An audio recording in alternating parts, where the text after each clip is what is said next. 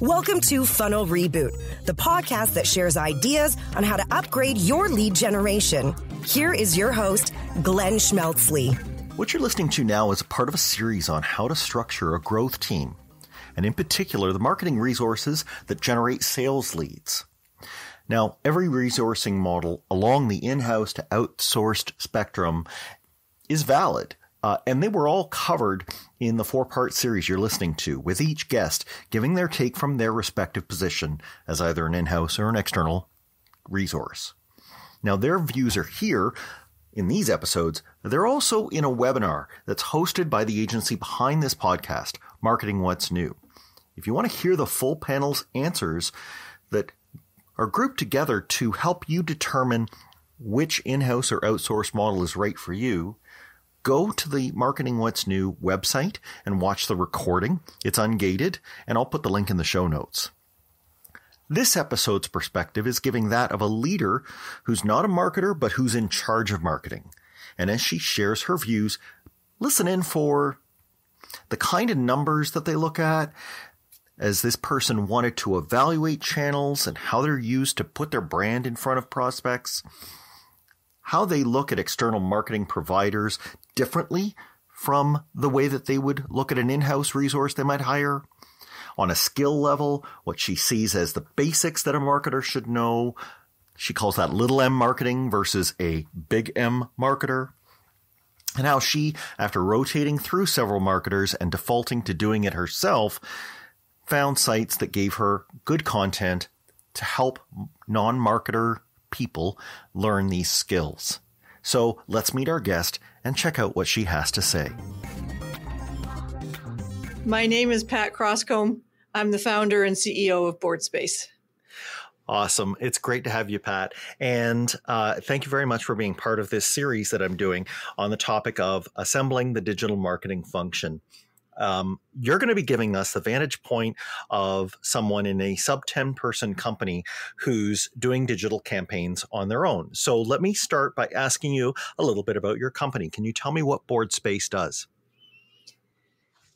Boardspace is an online portal designed specifically for volunteer boards of directors of condos and non-for-profits. It's a tool for directors to get organized and be able to find everything they need anywhere, anytime. That's great. And the company, I understand, is 6 years old now. Yes, it is. As of May 1st, actually. That's great. Congratulations. Yes, we're recording this in May of 2020. So can you tell me briefly what the main marketing activities are that Boardspace does? How does it try to get interest from people? What kind of content is created? And maybe a bit about what channels you put that content out on. My focus from the very beginning was to create great content in my blogs. So that's really probably the first marketing activity that I got started with, aside from having a website presence, obviously. So from having the blog content, I have then created social media posts in which to promote the blog. So we're active on Twitter, Facebook, and in the beginning, not so much on LinkedIn, but certainly very active on LinkedIn today. That's great. And the SaaS offering that you have, I would imagine that once people understand that you can predict what kind of pain they have in running a board, that they'll come to your solution, give it a try.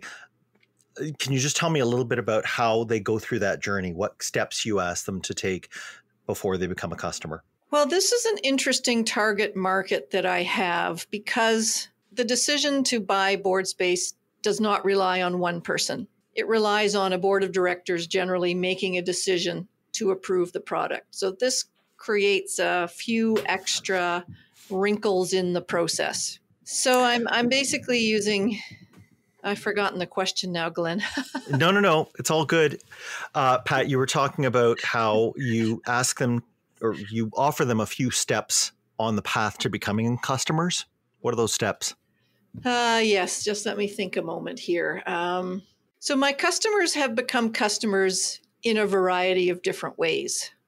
In the beginning, and my very earliest customers were those who I had met personally usually at an event here in my home city of Ottawa. Those early customers have also shared, fortunately, positive experiences with other directors also locally. So some of those people come to me and basically they're all ready, pretty much ready to buy. They just want a bit more information. So those are the easy ones.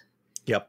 Other customers, generally speaking, when a board is ready to start looking for some kind of technology tool, the first thing everyone does nowadays is to go searching on the internet. So Yep.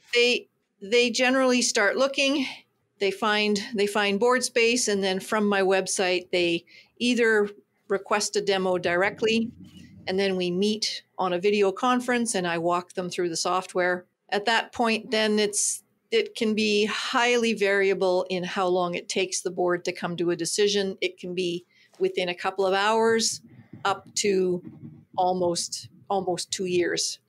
And those are both real examples. I get that. And it's interesting. Like you said, you've got an interesting target market. By the way they behave, act like an enterprise purchaser, who has a lot of complexity inside of their organization, and it takes them a long time.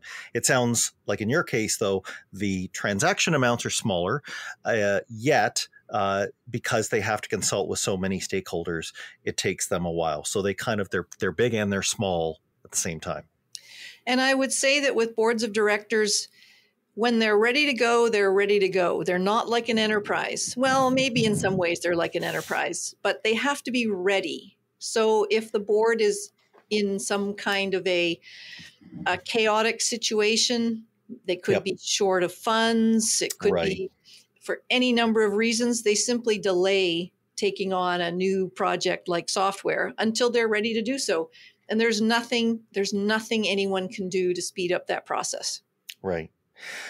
So let's talk for a moment about some of the channels used in light of the fact that people will be possibly looking for a long time before they decide on this sort of thing. You've got to keep content in front, and you've got to have reach for that content. So if we were to look at your stats, what would the main places that they come from? I imagine, like you said, organic is probably a place where people are coming to you from.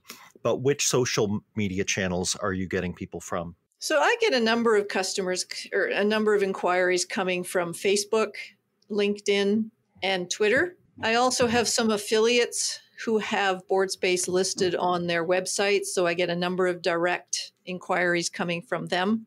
I also have a newsletter, and I use the newsletter to keep in touch with my customers as well as just anyone interested in board governance who may or may not be yet looking for a board management software solution. That's great. And so now maybe you can take me a little bit inside of your company as far as the tools that you use beyond the ones out on your website that, facilitate things like email, or maybe that schedule posts onto Facebook and LinkedIn and Twitter. Do you have a CRM? Yes, I'm using Fresh Sales. Okay, very good. So number of pieces there, right? We've got already a pretty big tech stack sitting on top of this site. I think you've got a WordPress site. So, a fair number of things that need to be run. And it, sounds like that's a very good place to be in, actually, for a company who's 5-6 years into their existence. But you don't exactly have a team of people that are sitting building this and fleshing it out. So tell me what the marketing resources have been in your team to get you this far. Well, they've been pretty tiny. Okay. I have had 3 co-op students who have done some of the marketing for me. Obviously, those were very short-term placements, 4 months. I had a full-time marketing person who started last year. I had intended to hire him for 6 months, but unfortunately he left the company after 3 months. Okay. So the main marketing person has been me. So let's talk about you for a second. You have is it fair to say you don't have a marketer's background? I do understand that you have in your background things that have lended themselves well to you writing a lot. So the content makes sense to me. But, tell our listeners a bit about education-wise and work-wise where you've been before coming into Boardspace. I have a very eclectic background. My first career was in agriculture. My last full-time job, paid job, was with Agriculture Canada. I love cows, dairy cows in particular. But that's not where I got most of the types of skills that are useful for becoming a marketer and a blogger. I also have a Ph.D. in adult education, which certainly made me a much better writer than I had been before. But academic writing is really almost nothing like writing on the internet as well as writing for social media. So that's been a learning curve for me to take my writing skills and be able to translate them into blog-friendly posts, social media-friendly posts. And that's definitely been a long, hard journey of trying things out, finding out they don't work, trying something else, getting feedback from any number of different people, and then going back to the drawing board and trying it again.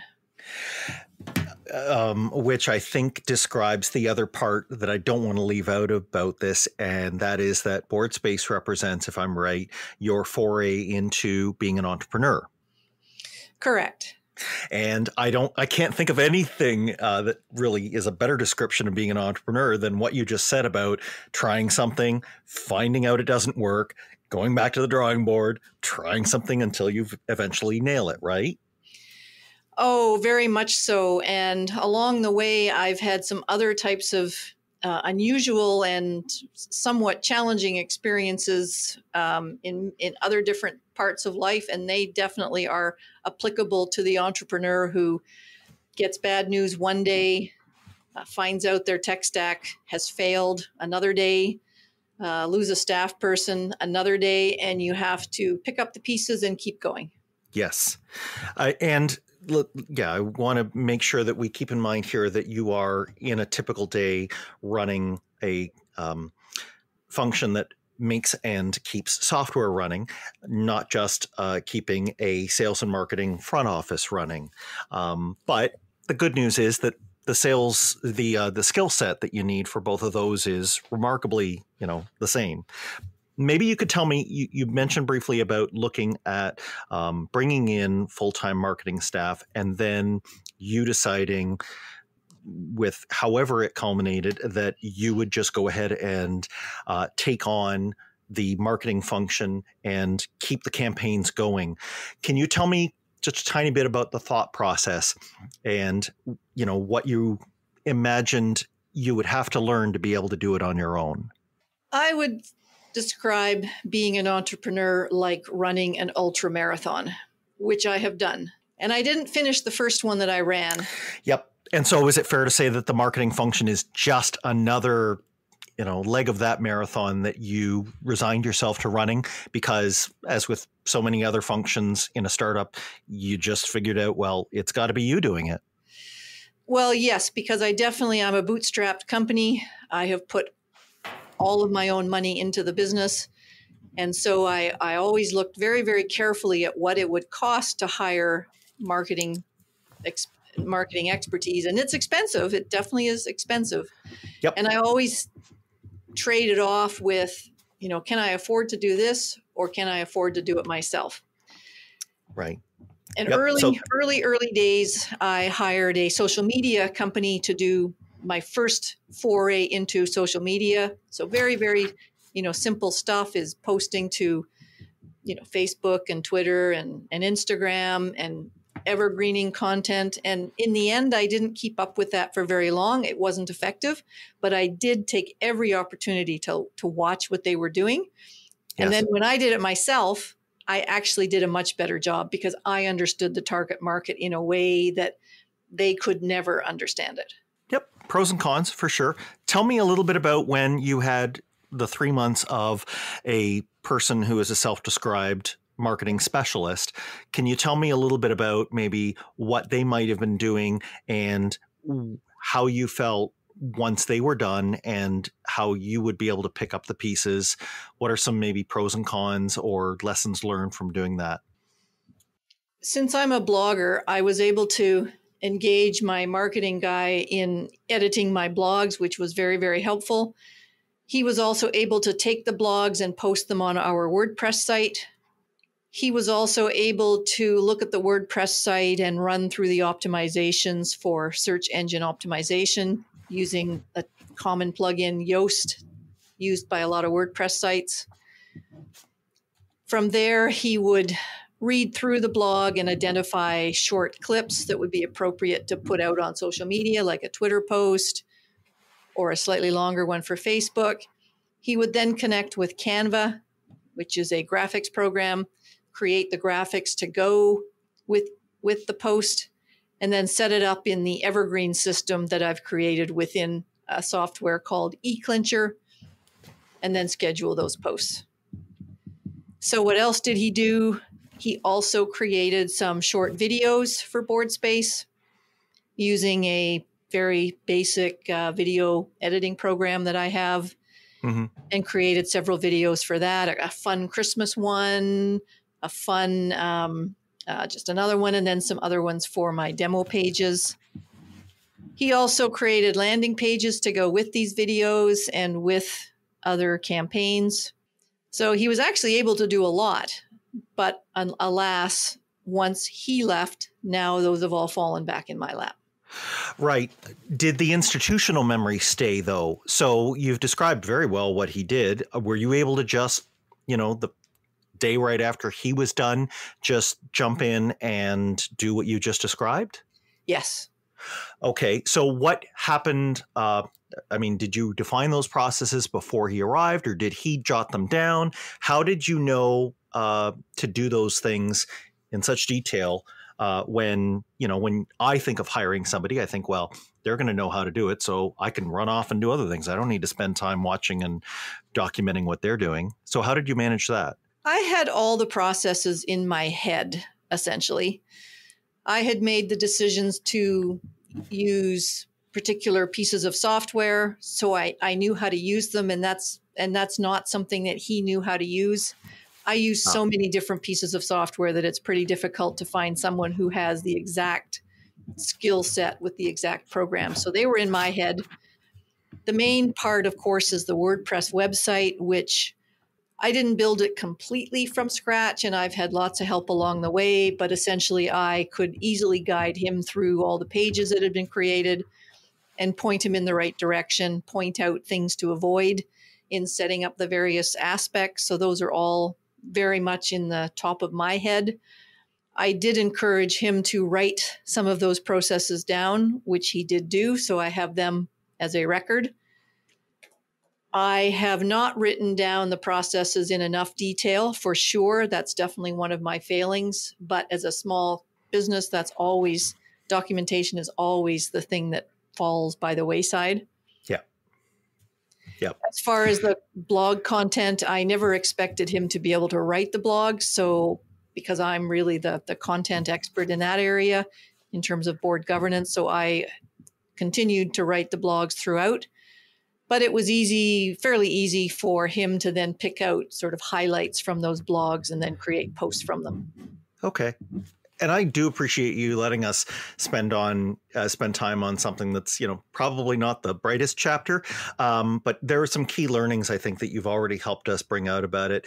The last thing I would ask on that matter is there any advice you would give to other people listening in terms of how you assess the skill level of someone who says they're a marketer? I'm thinking that somebody listening might not have done as much of the defining of the tools as you did before, or maybe know the processes in their head. And when someone comes in and says, well, I know how to build this all and I can set it all up for you and, don't worry about it. What advice do you have for people to try and understand and get just use their plain old horse sense to know if that person is telling them tall tales or if they are the real deal? I have definitely learned a lot from that experience. And a couple of the things that I have learned are there's marketing and then there's marketing. Go on. So marketing for a SaaS company like mine with a fairly complex product like Boardspace, to me, takes marketing to the limits. Now, so when I say there's marketing and marketing, so the first marketing is product marketing in a local market is very, very different from marketing a SaaS product in an international market. Yep. Many of the skill sets are different, and someone who can have a diploma in marketing from a community college fits better the first type of marketing, little M marketing. Yes. My kind of marketing is sort of the big M marketing is very, very different. So I definitely learned that lesson. I had hired a small M marketer who didn't really have the skills in inbound marketing for an international audience. Lessons learned there. Yeah, no, and I really appreciate that. And so if someone's listening and they're in that kind of arena, they do have to understand that the ask is much higher and they need to put a person who they're thinking of bringing on through that much more scrutiny. And another skill set, which is not specific to marketing, but definitely applicable for marketers, is what I call digital literacy. And this is not age related, because I'm certainly not a new graduate by any stretch. Right. But the digital literacy means the ability to look at a piece of software and figure out how to use it. In my line of work, in my marketing, my product, you have to be able to do this really, really quickly.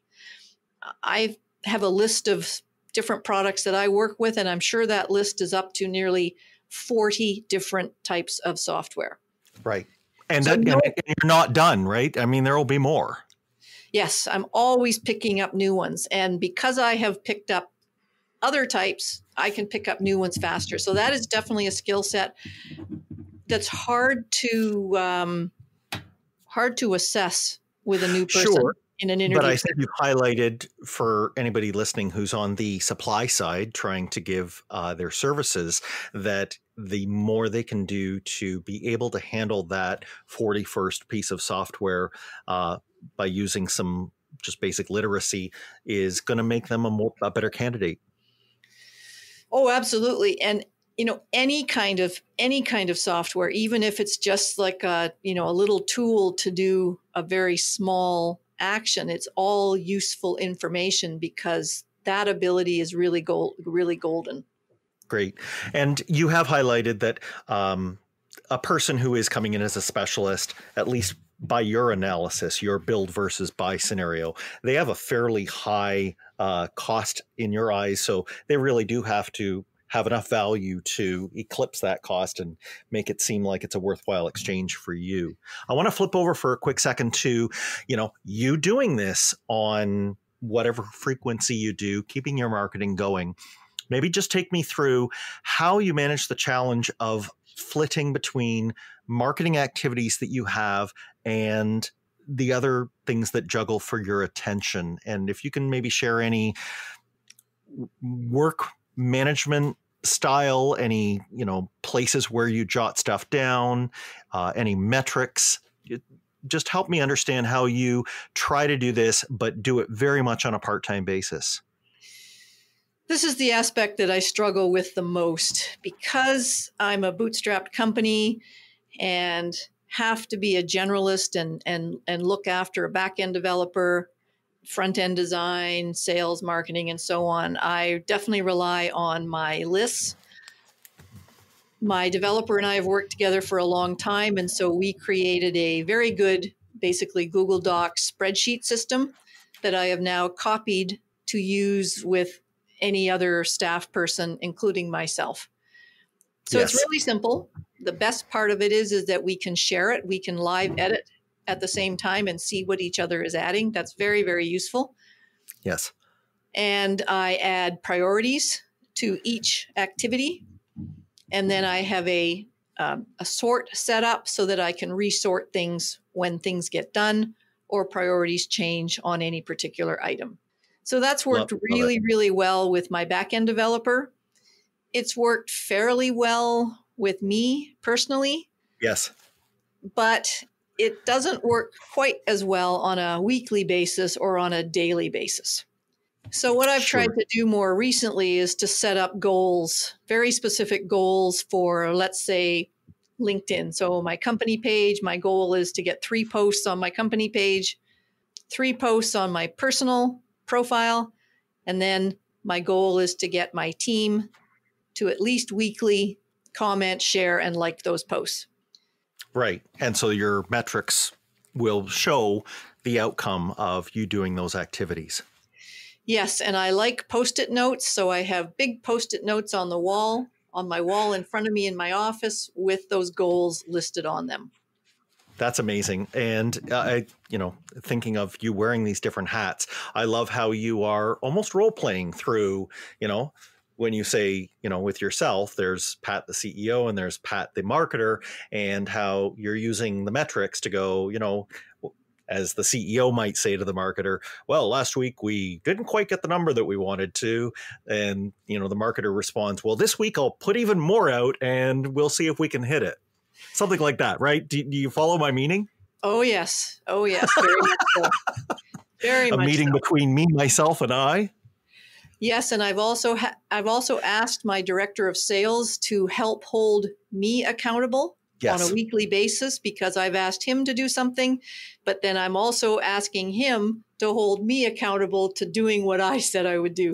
Because marketing is accountable to sales, as it should be for things like generating leads. That's perfect. And that to me seems like the scaffold that you can scale from. So maybe as we wrap this to a close, I know that you're kind of in this situation that you are. And like I said, we're recording during the coronavirus. So things like changing the hiring and staffing situation is not on. But maybe you could just tell me as we leave this, what kind of pluses or minuses you see to the current mode that you're in, and maybe what you think the long-term play might be. What kind of marketing function, what would the resourcing for it be maybe a year from now?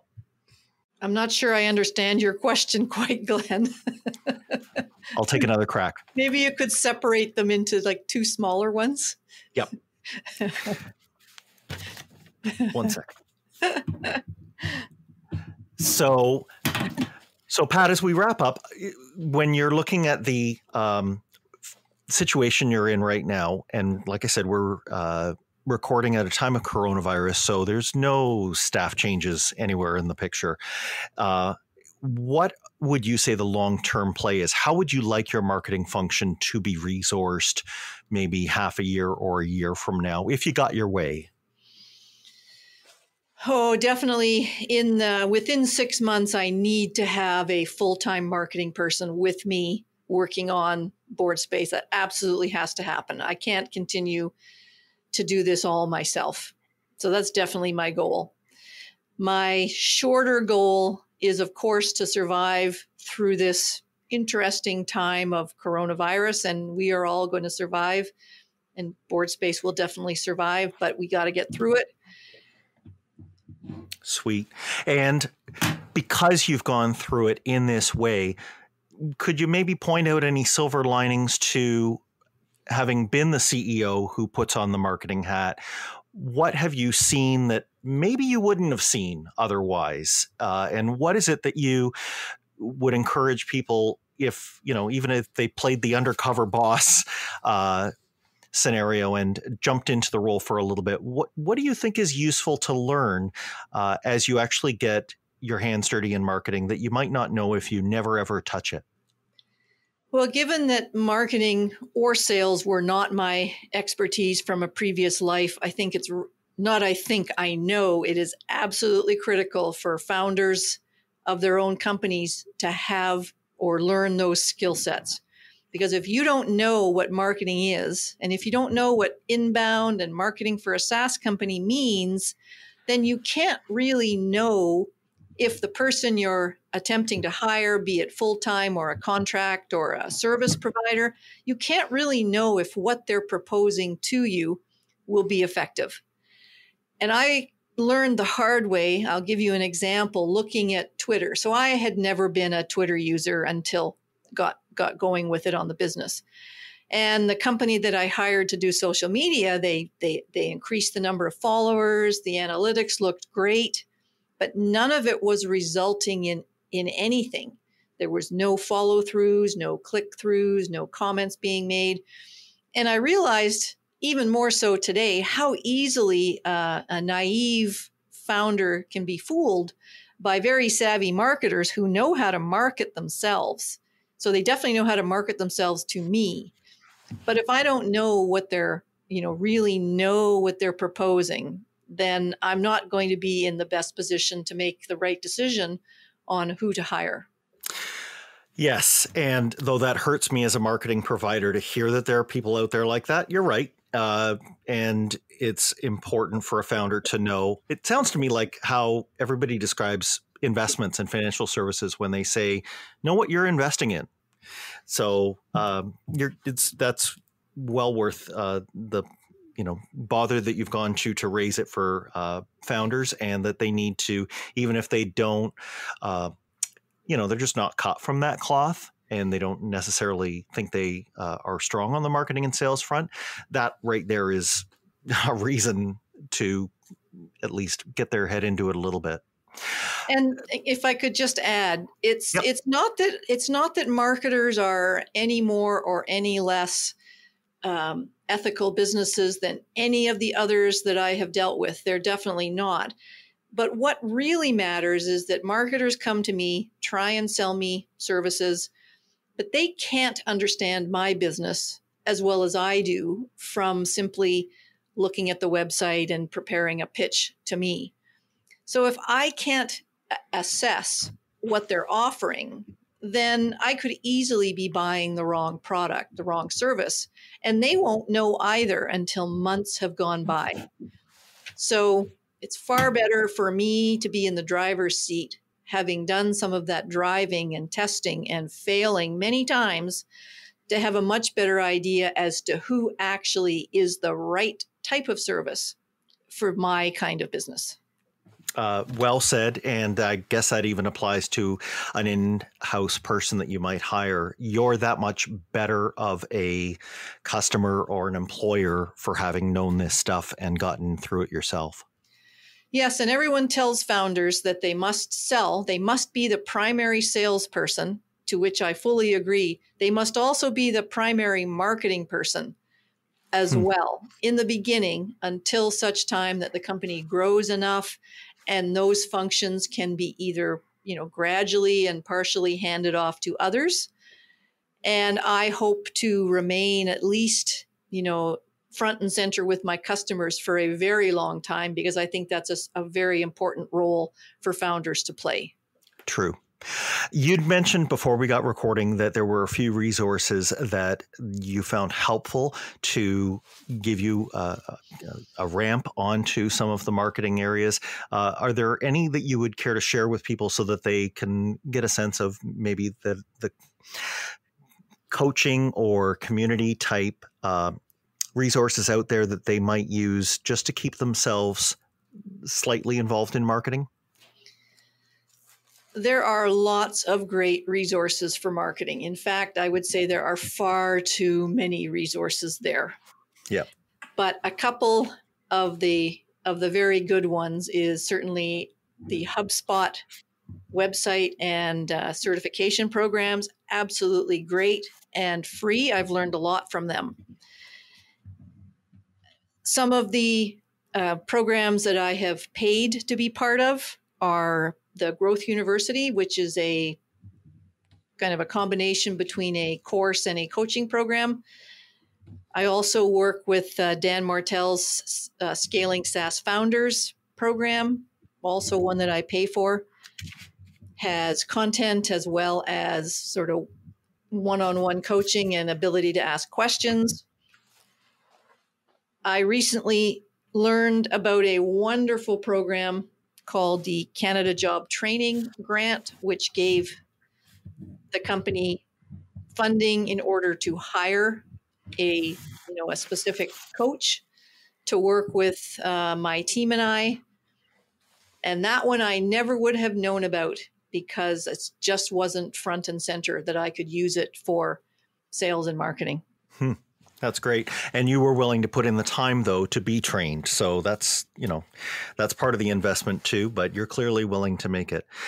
Pat, I can't thank you enough for sharing your vantage point of someone who, while you didn't start as a marketer, has definitely picked it up and done, from what I see, a great job of making sure that your company is known out there. How can people get in touch with you or with Boardspace? Oh, I love hearing from people. So are you going to add my email and phone number to this? Absolutely. Oh, sure. So, anyone can send me an email, pat@boardspace.ca, or feel free to pick up your phone and call me at 613-790-0225. That's fantastic. So listen, thank you once again, Pat. I've really enjoyed having you on the show. Well, thanks very much, Glenn. I'm glad we got a chance to connect. Thanks for listening. Follow the show on Twitter @Funnel Reboot. If you like what you have heard today, please consider leaving a review wherever you get your podcasts.